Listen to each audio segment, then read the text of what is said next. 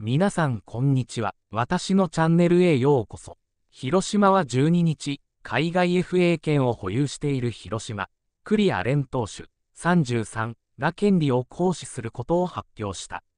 写真、多くの取材陣に囲まれる九里真剣な眼差しで決意を伝える。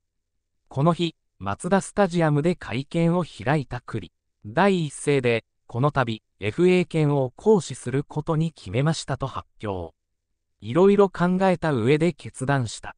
どんな決断をしても背中を押してくれた球団には感謝したいと話した。FA 権を行使しての残留や国内移籍を含めた今後の動きについては、わかりませんと話すにとどめた。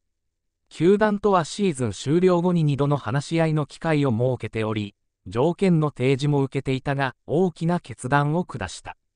3年契約最終年の今季は自身初の開幕投手も務め、23試合に登板して7勝10敗、防御率3、21。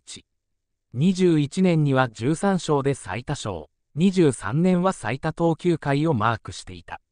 どう思いますか？気に入っていただけると嬉しいです。また次回お会いしましょう。